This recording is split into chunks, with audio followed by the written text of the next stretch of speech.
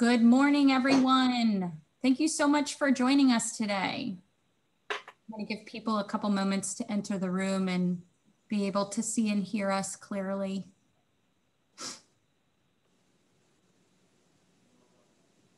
Good morning. If everyone can take a moment to go ahead and introduce themselves in the chat box and just share where you're joining us from.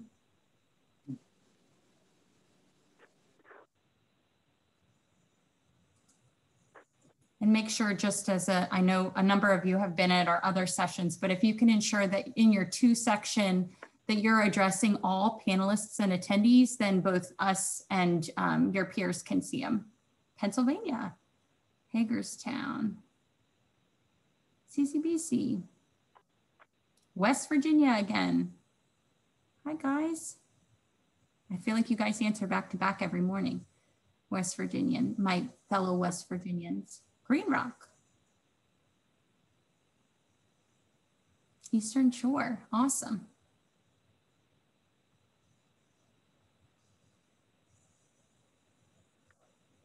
Awesome, this is really great.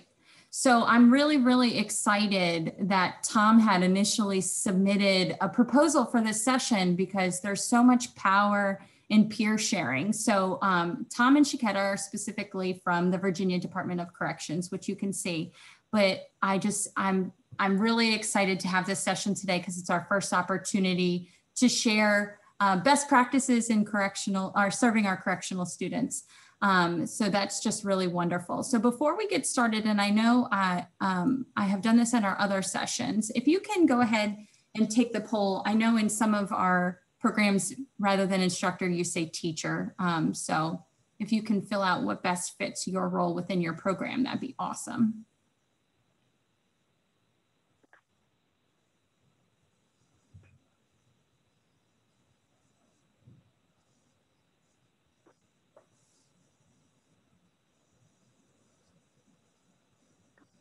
Okay, awesome. Thank you guys for taking a moment to do that for me. I'm going to go ahead and end the poll and just share so you can see who's present with us today. So we have a number of ABE instructors, which is wonderful because I think they have some really great tips on how to continue serving your students, regardless of maybe not being able to physically be with your students. So without further ado, I'm going to pass it over to Tom and Shaketta, allow them to introduce themselves, and I hope everyone enjoys. Thank you, Gina. Really appreciate the introduction, and good morning and welcome to all those of you who are joining us from across the country. I hope you are able to find this presentation informational and enjoyable. My name is Dr. Thomas Connolly, and alongside me is Ms. Shaketta Thomas. Today we're going to be talking with you regarding how we in the Virginia Department of Corrections try to ensure the continuity of instruction during the COVID-19 lockdown. What started as maybe we'll be off of school for 2 weeks has now continued into 6, 7, 8 months.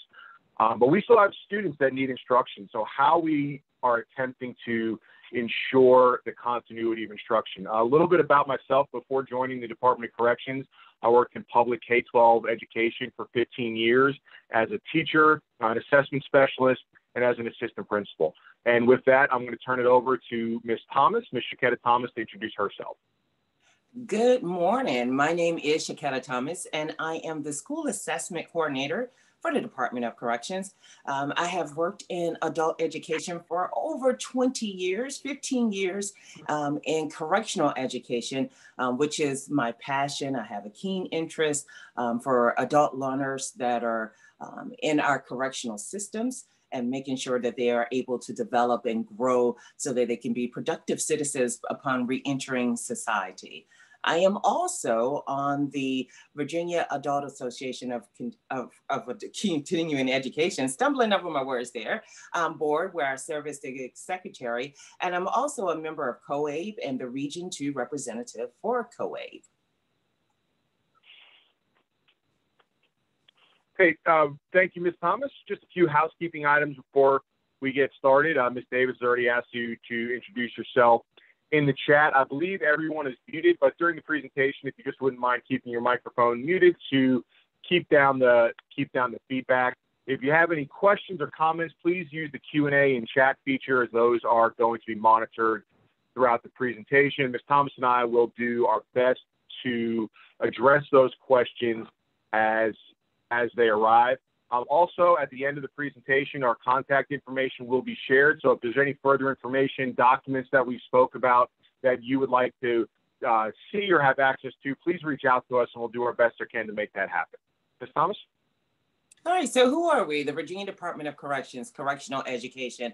And I'm just going to give you, throughout this presentation, an overview, an operational overview. As you know, we are a fairly large correctional entity body here in the state of Virginia with over 43 institutions across the Commonwealth. Now, it is the mission of the DOC to enhance the quality of life in the Commonwealth by improving public safety. And there are a number of ways that the agency seek to accomplish this goal throughout its varying departments. However, here for the Correctional Education Unit, we work towards this overarching goal by providing evidence-based instruction, programs, and strategies which foster positive change. Our motto is Virginia Department of Corrections, Correctional Education, paving the way through re-entry. So a little bit about our organizational structure. Our director is Harold Clark, and correctional education is under the programs Education and Reentry, which is led by Scott Richardson, and we have our own superintendent, Dr. Berry.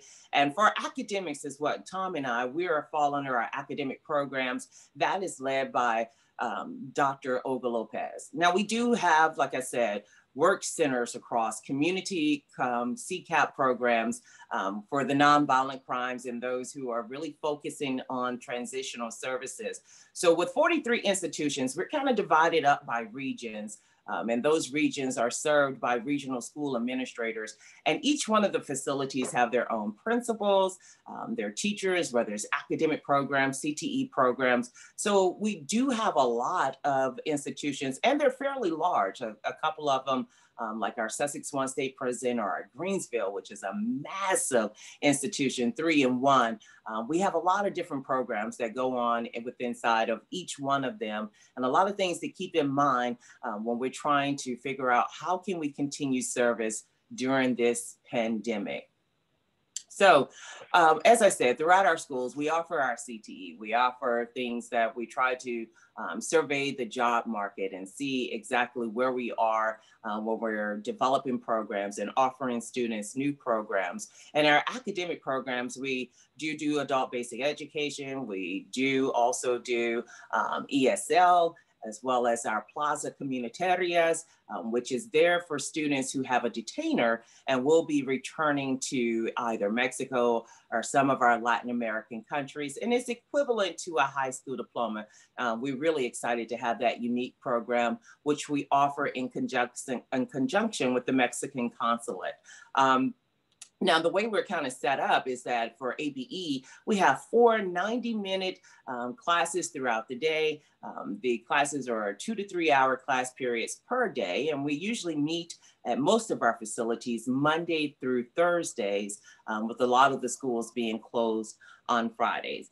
Students who do not have a high school diploma or a high school equivalency, once they come inside of our correctional institution, it is compulsory that they attend academic programs in order to make skill gains and hopefully achieve their GED. And that is in accordance to our state law. So we do make sure that we place all of our students on a waiting list. However, with only 43 institutions, and you've probably seen this in research papers and across the news, for those who are invested into correctional education, a lot of our students, unfortunately, are not able to be served during their time of incarceration due to the limited capacity that we have at our schools. For instance, our institutions house anywhere between 900 to 1,200 inmates.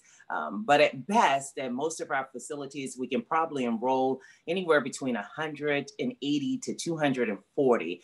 So we typically have 3 to 4 educators for academic programs per school, with a maximum enrollment of 15 students, depending upon the security level of that school. So expanding that capacity and reaching all those that we can serve has really been a concern, and it's really heightened that awareness here during the pandemic. And I'll let Tom tell you more about how we have dealt with the pandemic and its timeline. Tom? Yeah, sure. And Ms. Thomas, real quick, there was a question from the introduction, and I answered it in the chat, but just to make sure, can you tell us what COABE, what the acronym COABE stands for?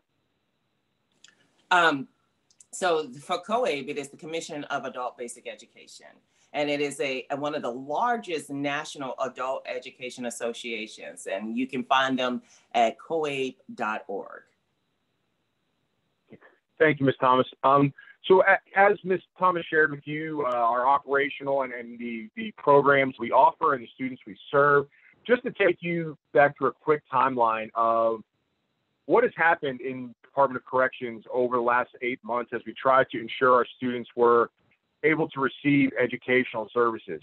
For those of you who don't know, Governor Ralph Northam is the governor of Virginia, and back in March, using, I believe it's called Public Health Emergency Order Number 1, Governor Northam closed all non-essential gatherings, including schools. And that affected Department of Corrections schools as well as it tried to stem the tide of the COVID-19 virus spreading throughout our facilities. That happened very suddenly, and we were kind of left scrambling as to what to do. So in April, the Department of Corrections began to reallocate some of our educational personnel within the facilities to meet the other needs of the agencies. Those things like taking temperatures of inmates, of officers coming to work, and of any guests coming into the facility. In May, we began some educational projects, such as reinventing our personal learning plan. And we also saw a time, if you remember back to May and June, national civil unrest. And we mention this because that actually came into play in some of our decisions we had to make later as we tried to ensure the continuity of education. In June and August, we had our first discussions on what we were going to do and how we were going to reopen schools. We had working dialogues with our principals and our teachers on what their needs were and how we could continue to best serve them and our students. Those June-August discussions were really targeted for a September to October reopening. However, with the recent surges, that has been delayed. We also, starting in September, began work on a new Department of Corrections GED and ABE curriculum and began to target specific facilities for a piloted reopening plan. The DOC originally had planned to reopen schools in October. However, now we are in a position where those restarts have been delayed due to the rising cases in Virginia specifically, but also nationally, of COVID-19. So that's where we sit currently. Just a few questions for you, if you wouldn't mind answering these in the chat box. There's 3 questions on the board. The first question is, what impact did COVID-19 have on your local program or facility? What was your organization's response to the initial COVID-19 crisis? And what were the challenges that you faced or your organization faced because of the shutdown and because of the COVID-19 pandemic? So take just a couple minutes if you can answer those questions in the chat. We'll review those. Thank you. So Tom, while people are answering that question, you had a question. I missed what the program and credential was called for the Latino students who will be returning to other countries like Mexico and South. What was it called? If you can repeat it. Sure, that is, go ahead, Shaketta. It is called the Plazas Comunitarias. And I will go ahead and type that in the chat. And it is a program through the Mexican consulate. Awesome. Thank you so much.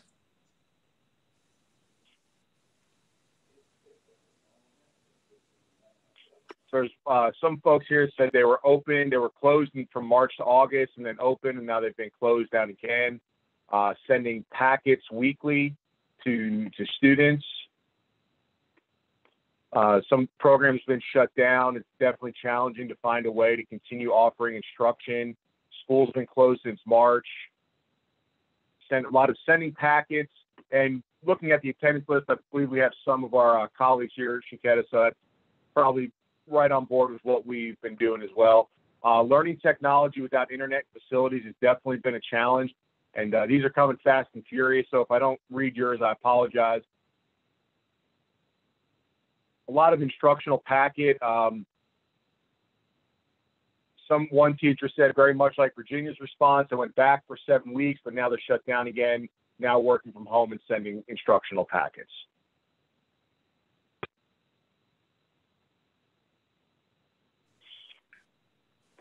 So Tom, I'm also looking at a lot of these chats, and there's a lot of opening and shutting down and reopening and shutting down and the back and forth. And, you know, I'm just throwing this out there, and it really isn't a part of our presentation, but I start to wonder the back and forth and the impact that it may be having on our students, the gravity there within of going back and forth and the certainty of it all. And I know we're all impacted in different ways, but I just kind of wonder as I see this is something that is happening across the nation, a lot of start, restart, and then automatic shutdowns, and how our students are able to progress, and some of those assessment issues that we are dealing with of how do we account for measurable skills gains. So those are just some of the things that I'm looking at as I'm looking into the chat. So I apologize for going off in a tandem, but I find it very relevant to our conversation, especially when we're looking at how do we progress students along the way. And we hope to give you a few ideas in this presentation, but I am interested to hear from a lot of you as well about how things are working and what are some of the things that you're doing to overcome the challenges that are before us. Yeah, I think that's a wonderful point, Shaketta. I know you guys are going to talk in a little bit about your retention strategies, but I'm sure whether you're in correctional education or in a detention center or whatever your approach is to adult education, that's definitely impacting it for sure. And one I want to bring to our attention is one person said, it looks like, Laura Askin said that they actually are doing remote learning via Zoom and bookwork, I believe in a county jail, if I'm reading that correctly. And that is great because one of the challenges we're going to talk about here is the lack of technology and the lack of ability to do remote instruction via things like Zoom, Google Meets, things like that, because we do not have internet in any of our facilities for really any classroom instruction. So that's definitely a challenge. So looking at this, it sounds like a lot of us were faced with the same challenges. We were immediately shut down. We had to reset, reimagine, and do things that might take us 2 or 3 months in the course of 2 or 3 weeks. And how do we best send instruction to students in the face of immense challenges, the likes that we've never seen before. And one of the ways we started is by looking back at our mission statement of fostering a healing environment. And Ms. Thomas is going to talk to us a little bit about that as well. Yeah, so that was a part of the question that I was asking about the restarts and the shutting downs automatically, because one of the things that the Department of Corrections, our business practice, our motto is to foster a healing environment, which is to increase the public's confidence in public safety, but also we're in the business of helping people do better. And that's what our director set forth for all of us to do. And when we talk about helping people do better, we're not just talking about the inmates, but we're talking about the staff and all those who come in contact with the Virginia Department of Corrections. So under this motto, we have incorporated daily practices that the agency uses to foster a healing environment. However, with this pandemic, to be able to actually do that with some type of fidelity was a little bit disrupted. We were just not prepared, many of us, a lot of us, probably all of us, for the enormity that this pandemic has brought about. So we were challenged with having enough resources and access to offer remote instruction. How do we provide ongoing services? We began by providing our students with instructional packets, but being that we were close to the end of our budget year, back when all of this kicked off, we find ourselves scrambling for little things like paper to be able to print out all those instructional packets. Some of our schools had just simply ran out of paper. So what we were going to do about that to make sure we had equity and access to that. Then we had to think about our students and the loss of motivation that they were experiencing. And I know that's an up and down thing as we keep seeing surges and resurgence with numbers, our students lose confidence. They lose that motivation to continue to work on their studies and to increase their skills. So like all of us, their normal routine have been disrupted, but it was even more so for them because even now, you know, as we see the cases and the hospital overloads for the inmates, they're unable to really connect with their loved ones and to be there with their loved ones. And then they're not able to come to school. They're not able to move forward and progress. And they're just sitting around just wondering how everything will eventually impact them, especially when cases hit their facility. Anxiety kind of goes up. So we had to think about ways to encourage them to continue on with their studies, to continue to do their instructional packets, and how we can have graduation ceremonies for those who did complete, to be able to celebrate gains along the way. And I would like to note that even though we've been strained, we haven't been able to do as much testing, GED testing as we have in the previous years. We've had students to complete, receive their GED, and we've had some small but restricted graduation ceremonies. Maybe families weren't able to come there, but we were able to do that. And that has been a big concern, testing. And as a lot of you are out there now, and we're looking at the NRS comments and really looking at assessments and that base, that has really hit home for us too.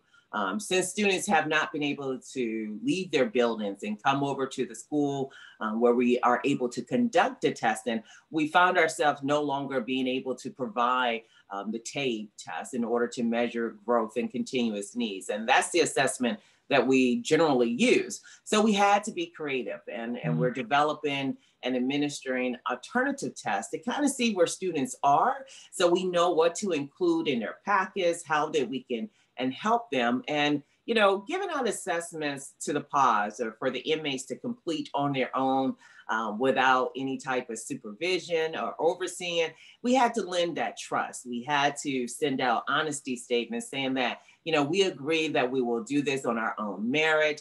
And we just had to allow that to be and let down our guard some. We're not sending out secure test materials. There are our own assessments that we have developed, but they are helping us to be able to see where students are and how we can progress them along. And then with extreme precaution, we have provided the GED tests a couple of times to individuals on an individual case-by-case basis from the start of the pandemic.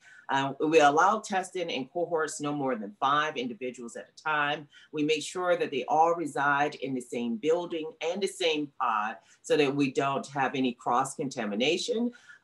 And then we make sure that we sterilize and do everything else to make sure everyone is safe.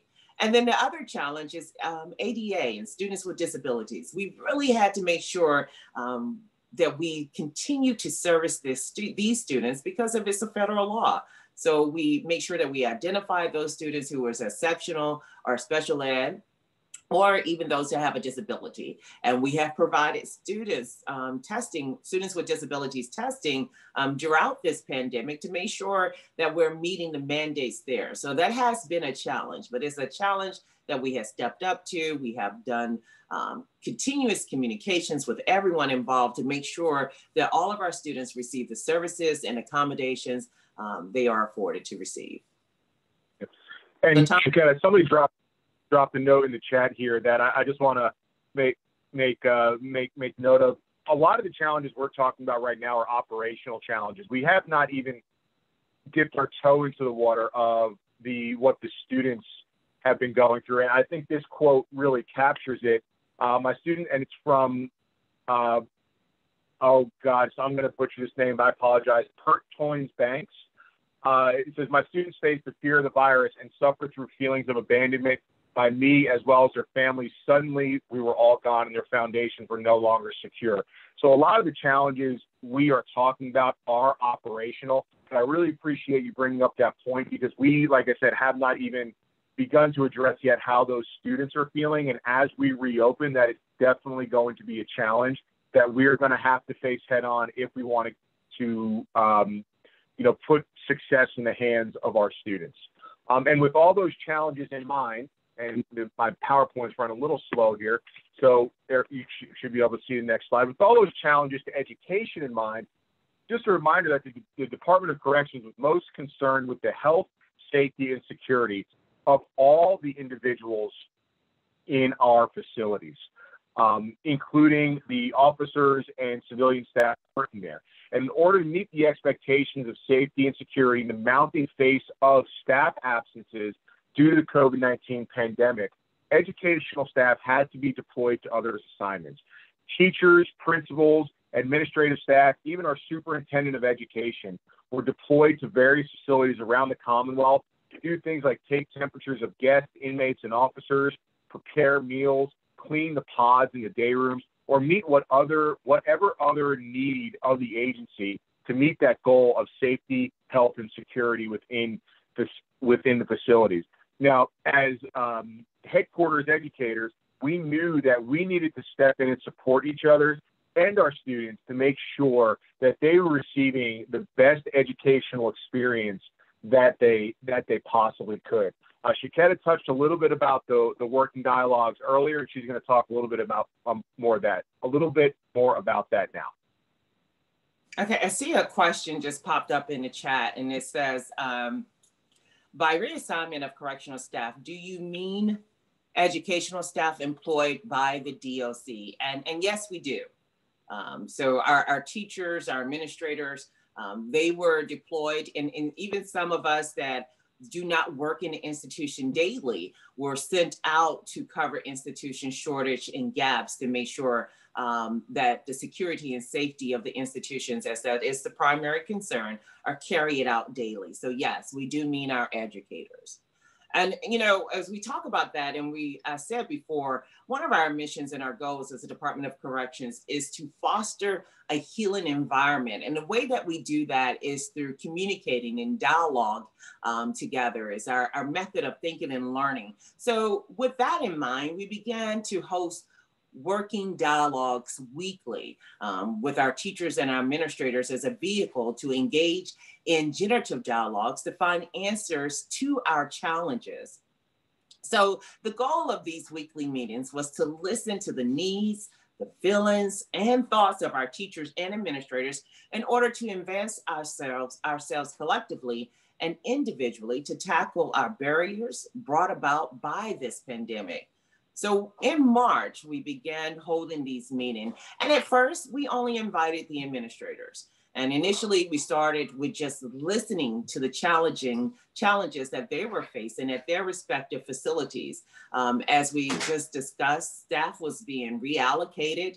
Then we had staff who had those underlying conditions, staff who were of that concerned age population, who were just, you know, not just fearful, but being cautious about catching the virus or having something detrimental happen to their health.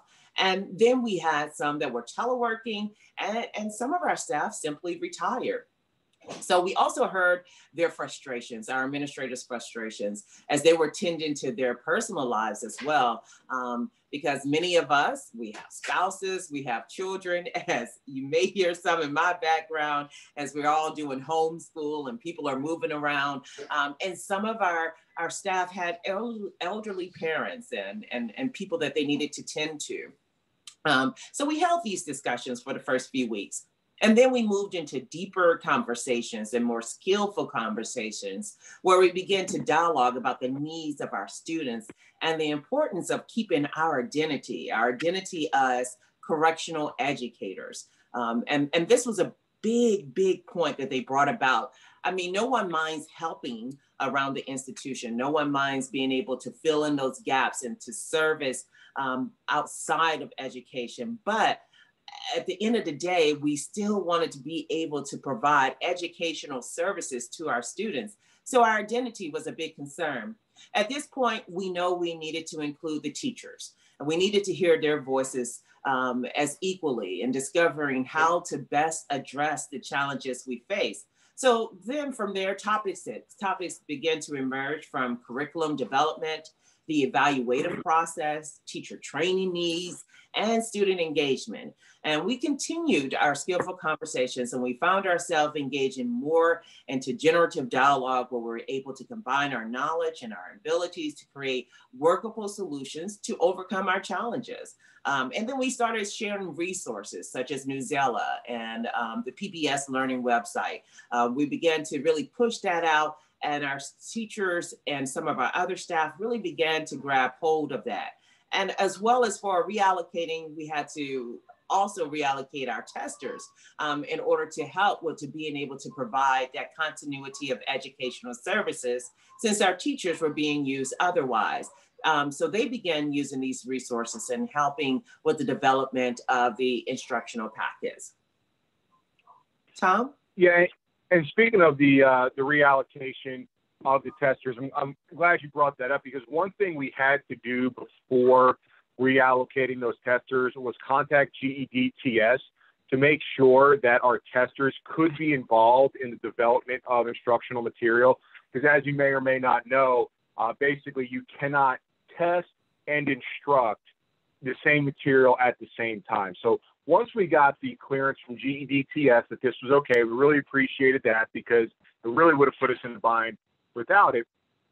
We started to develop these instructional packets, like Ms. Thomas said, using websites, starting with the PBS Learning website and Newsela, and then really getting into developing our own instructional packets. And if you would like a copy of what one of these instructional packets look like, please reach out to us after the presentation, and we can get you that.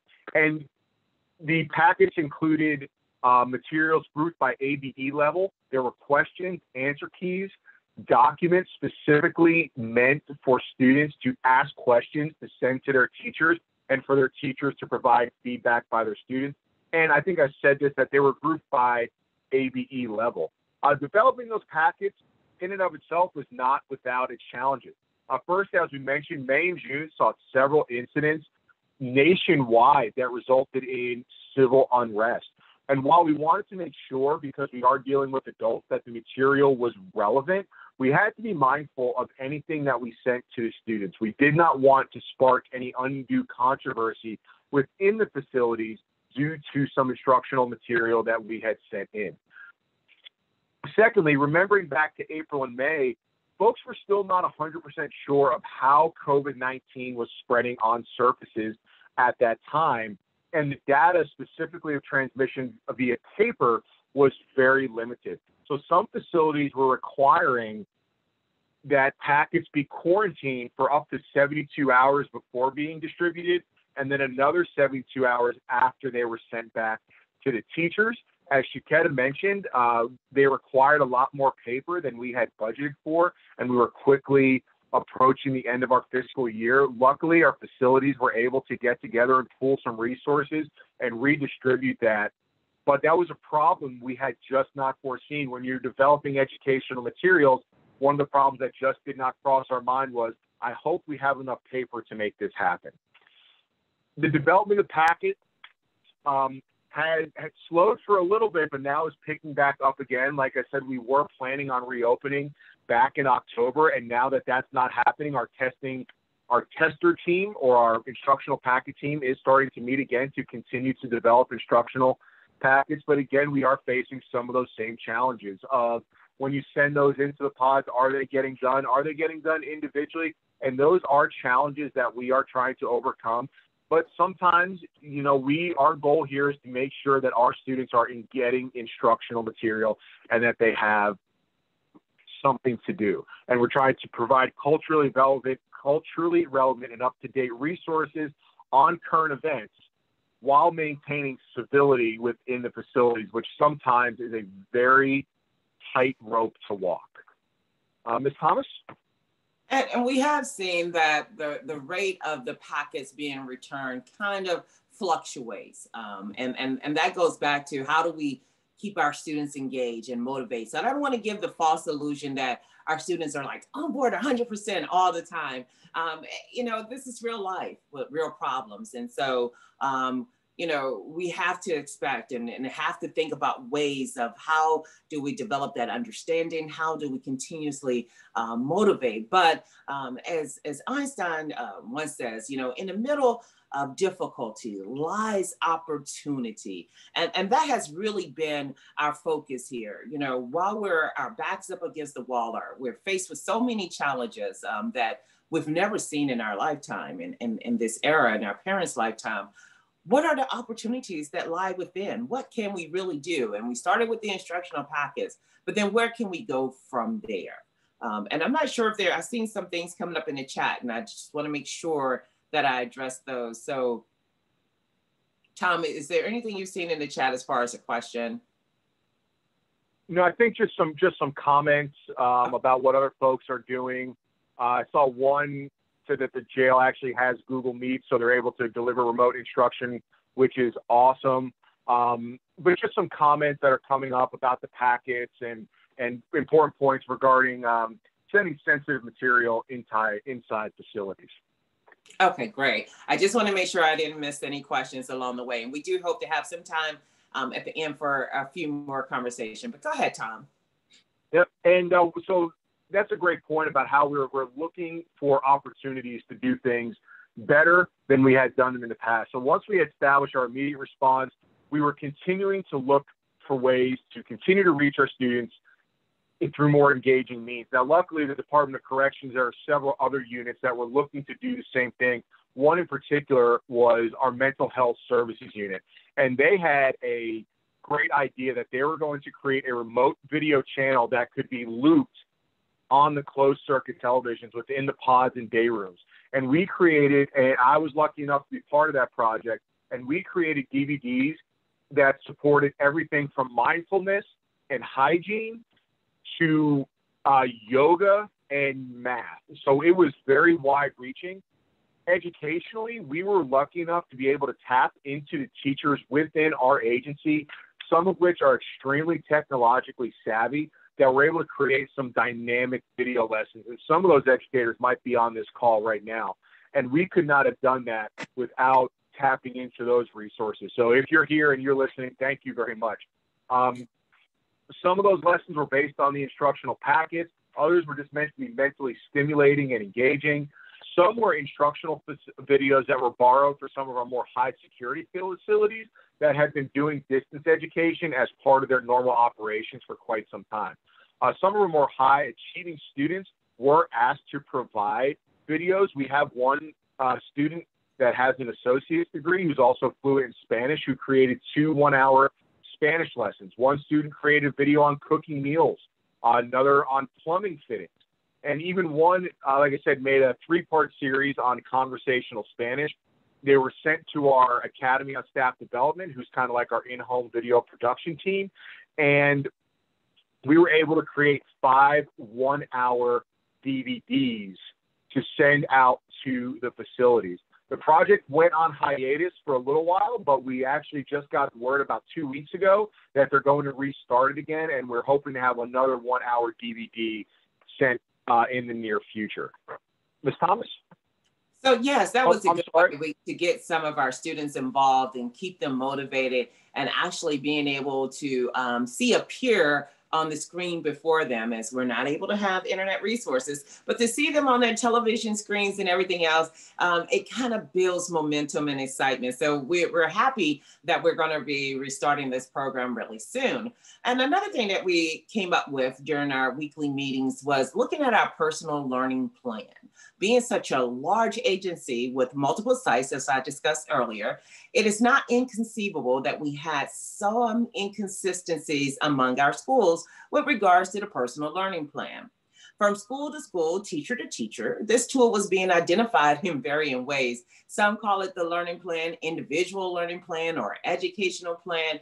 And there were different forms being utilized, which can be confusing for the students that we serve, who are very transient inside of our own system. So they move from place to place. And we wanted to establish a uniform document that no matter where they were located, they would be able to have something, a tool that they could recognize. So when we started having these working dialogues and we started having these meetings, the PLP was identified as a goal with immediate urgency that we can utilize to heighten the strengths of our entire correctional education academic arm, and to develop a comprehensible universal document. And since our programs and the materials we use are evidence-based, we went ahead and we researched what an effective PLP may look like so that we can kind of frame our work beyond in something that is actually utilized inside the classroom. And what we turn to is the father of adult education, no other than Malcolm Knowles. And he stated that adults learn best under the following circumstances. The learner has to be self-directed. The learner is experiential and utilizes background knowledge. Learning is relevant to current roles. The instruction is problem-centered, and students are motivated to learn. So by incorporating these 5 principles of andragogy into instruction, adult educators and learners alike will experience greater success in the classroom. And from this, we kind of took away what it is that we needed to utilize to drive our skills in order to develop this new PLP. So we incorporated all those elements. And what's imperative to note, once again, that this document is student-centered and it is a living document. So we really do sit down with our students and we really do ask for their input. We really do want to know what their goals and what their strengths and their weaknesses are from their own perspective, and not just the teacher telling students what they need to work on and telling students how they can get to wherever they need to be. So while the teacher does assist the student in developing small attainable goals within a reasonable time frame, it is just absolutely necessary, we felt, that the student determine what outcomes they wish to achieve and where they would like to start. Because again, we're looking at ways to increase student engagement. And the only way that we can do that is to build up that intrinsic motivation and allow them to have a voice in this entire process, whether we're in a pandemic or not. And as somebody said, students really did feel abandoned. So giving them an opportunity, whether we're doing it through instructional packets and mailing out these forms and allowing them to just be able to communicate and hear from us, really does do wonders. Tom? Yeah, and Shaketta, real quick, we did have a question. If you wouldn't mind addressing us. In Maryland, we are required to provide library services. How did we provide library services to the students? So it did happen differently from institution to institution, but we do have our library coordinator who utilized the guidelines issued by the CDC of how we can issue books from student to student, return them, make sure that they sat out for a number of days before that book could be placed back into circulation again. Now, this was also contingent upon how the cases were at the facilities and the ability for staff to be able to actually do that work if they weren't called to be able to serve in another critical area. So this did just happen. It did happen, but it wasn't consistent from institution to institution. But we did also try to make sure that each pod have books within that pod that students could kind of check out and use as well. So that's how we handled that. Thank you. And yeah, looking again more at our extended response, we'd mentioned before that we revamped our curriculum or really created our own DOC, GED, and TABE curriculum. So we did that in addition to building our personal learning plan. And as looking at that, we found that our current curriculum was really inadequate to meet the needs of our students. So we looked at the CCRS, TABE, CASAS, and GED standards in all 4 content areas, as well as basic technology competencies to make sure that our students had a clear path to success. Academic staff were involved in the weekly dialogues to construct the curriculum framework document, and it's still in draft form, but should be ready for publication at the end of the year. Another project we've taken on is something called the New Start Academy, or ANSA. It's a new venture. The program was established for students who were released during the pandemic and were very close, maybe a test or two away from completing their GED. And many of these individuals are currently involved in our probation and parole, or P&P programs. Many of these students had challenges when they returned home. I mean, as you can imagine, returning home in the midst of a global-wide pandemic, as well as being on probation and parole, presents many challenges, but we wanted to make sure that these students could continue on with their educational journey. We reached out to Essential Education and we asked if we could convert some of the seats that we're utilizing in our classrooms to online accounts for these individuals. And thankfully, working with Essential Education, they said yes. And today we've had 2 probation and parole students who have earned their GED through the ANSA program. However, our new students will enroll to the GED Academy program. So we are able to offer remote options to students who are very close to completing their GED now that they are home, to, again, ensure the continuity of that education. And again, that has its own challenges, but we're very grateful to have that opportunity. Just another set of questions for you. If you wouldn't mind dropping answers to these in the chat. What were your organization's big successes? What are some things that you learned that can be used moving into whatever your new normal is going to be? And what are some of the sacred cows that can be sacrificed? Things that you've always done just because they've always been done, that maybe this pandemic has made you reevaluate. So just take a couple minutes and we can drop those into the chat.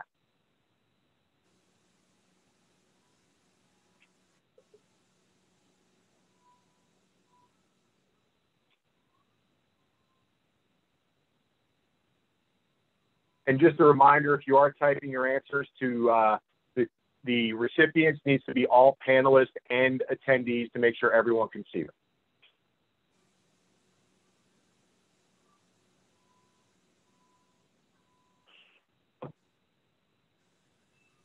So Tom, while you guys are doing that, we have a question in the Q&A section. Is there a summary slide or accessible digital content available on the principles and best practices for andragogy mentioned by Mrs. Thomas?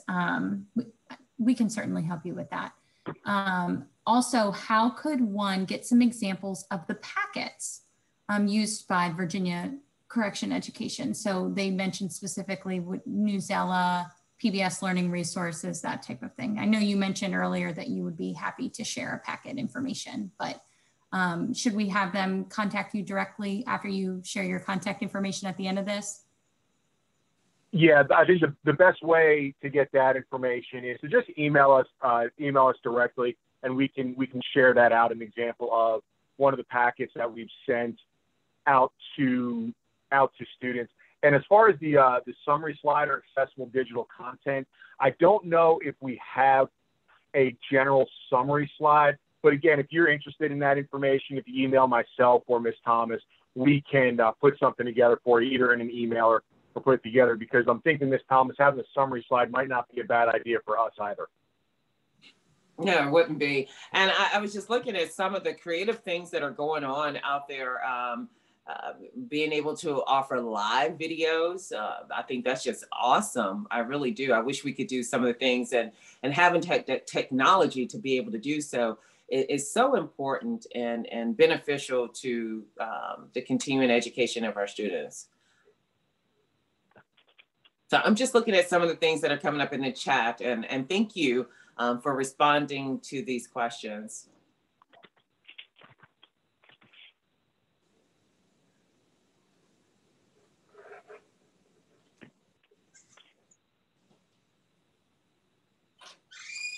There's one response here that says definitely need remote access. And Ms. Thomas is going to talk about that a little bit at the end, but that is one of the most challenging things we have found. And I think there's another one that says lack of technology is an ongoing issue.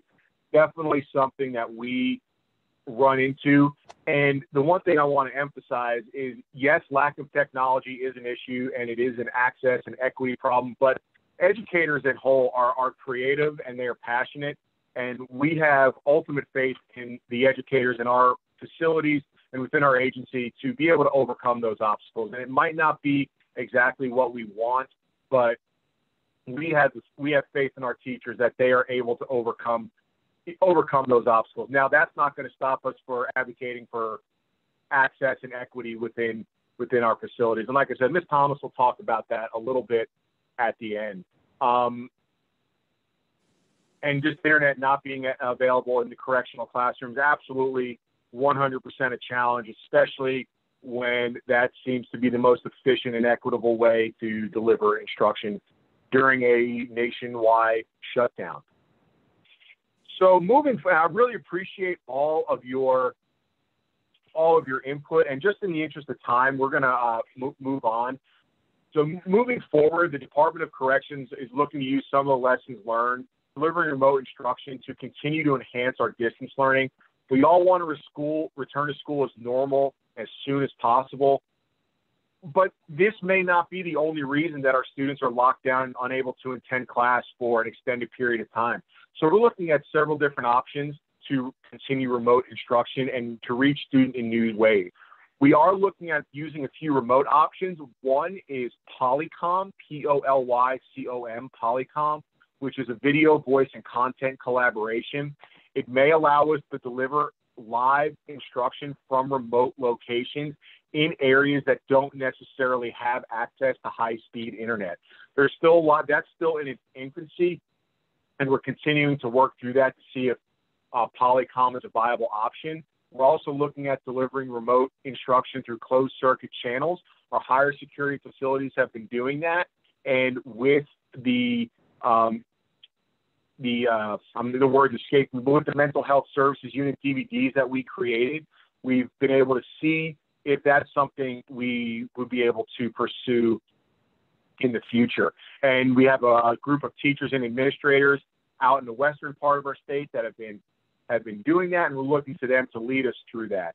We're also looking at ideas of using software such as Adobe Premiere Power Director, coupled with document cameras such as Elmos, to create our own internal instructional video library. This pilot is a little ways off, but programs like this will allow the DOC to provide instruction in the event of future lengthy lockdowns. Ms. Thomas? Okay, so thank you. And we do know that as we start to restart and shut down again, that we're going to have to be able to bring back students in a safe environment. Which means that we cannot bring back all of our students because of the limited capacity. So we're going to be running a hybrid model whenever we do reopen. So therefore, we will have to continue to offer those instructional packets. And I've seen a lot about the instructional packets in the chat box. And one of the things that just a little tidbit, you can always contact us. We'll share information and resources. But we have a team that comes together and they look at articles and news that is going on currently across the world. And we take those articles and news stories and we try to write articles that are on each ABE level. So we will write the same content material for our lower levels, our mid-level levels, and our higher levels. And from that, we'll build lessons based upon what the article was. So if we were talking about basketball, then we might be talking about our preparing instructional materials about perimeters for math, and so on and so forth. So that's pretty much a gist of how we pretty much do our instructional packets, but it's a team that we have together who kind of build those on. But please, you can always email us and we'll have our contact information for you at the end.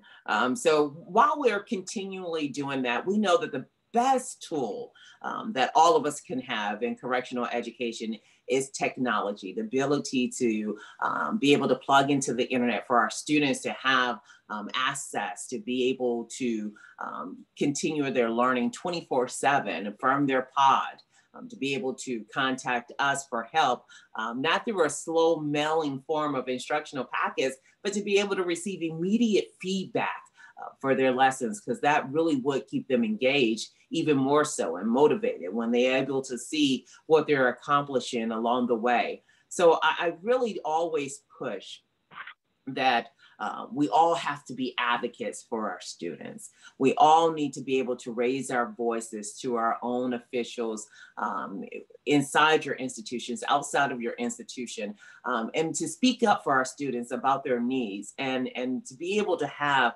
safe and secure virtual instructional materials is paramount to their growth and development and their willingness to continue on. The instructional packets are great. It is something.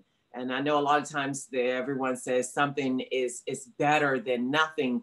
But we can do better for our students to raise that bar so that they have an equal playing field whenever they are able to release into society, when they go to apply for a job. At least they know how to navigate around a computer, which for a lot of our inmates, some of them never have stepped before a computer and operated to do anything but to play solitaire, if that.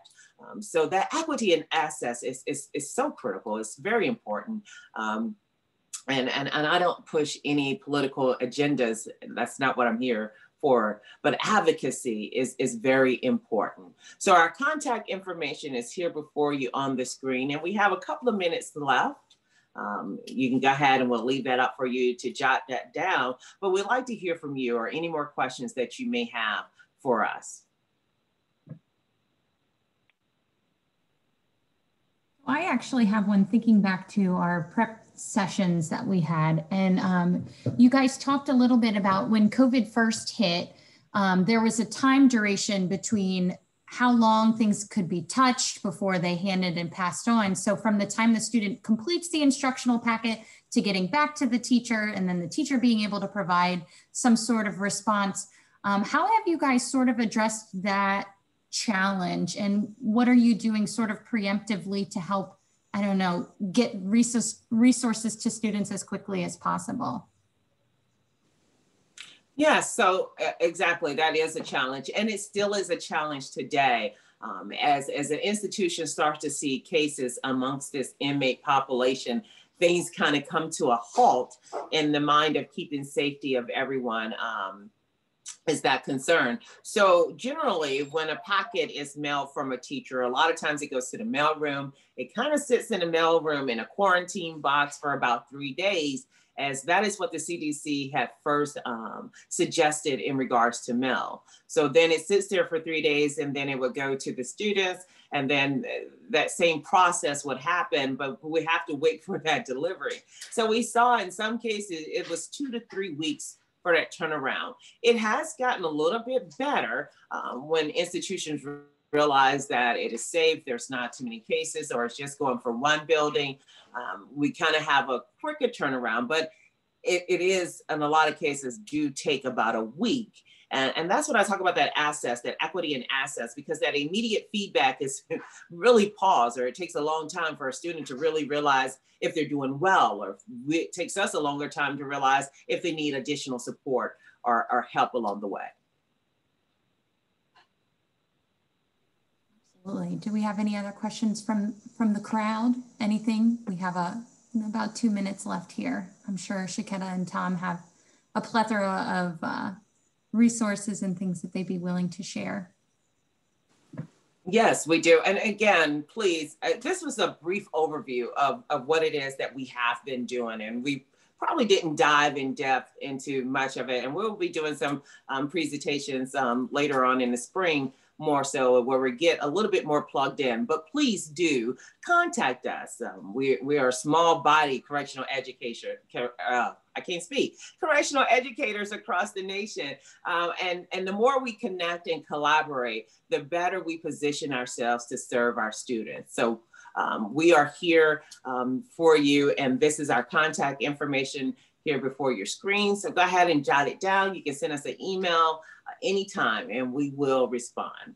Thank you. That was a wonderful way to end it, because like I said in the beginning, there's power in working together. And I am really, really grateful. Although this is the Maryland Virtual Training Institute, we are really grateful to have you as our peers and willing to share with our instructors as well as, teachers throughout the state. So thank you guys again for your willingness to share with us today.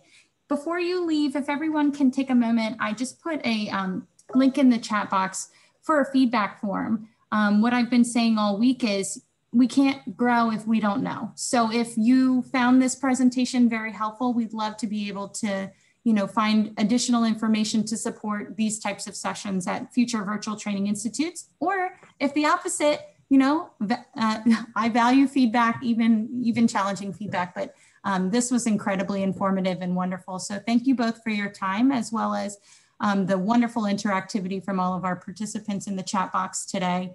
But as they both mentioned, if you have outstanding questions, are very, specialized questions, please feel free to reach out to one of us directly.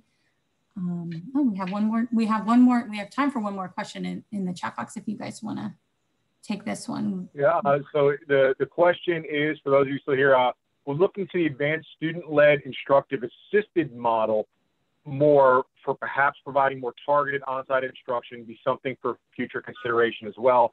Has Virginia Correctional Ed had any thoughts, examples along these lines?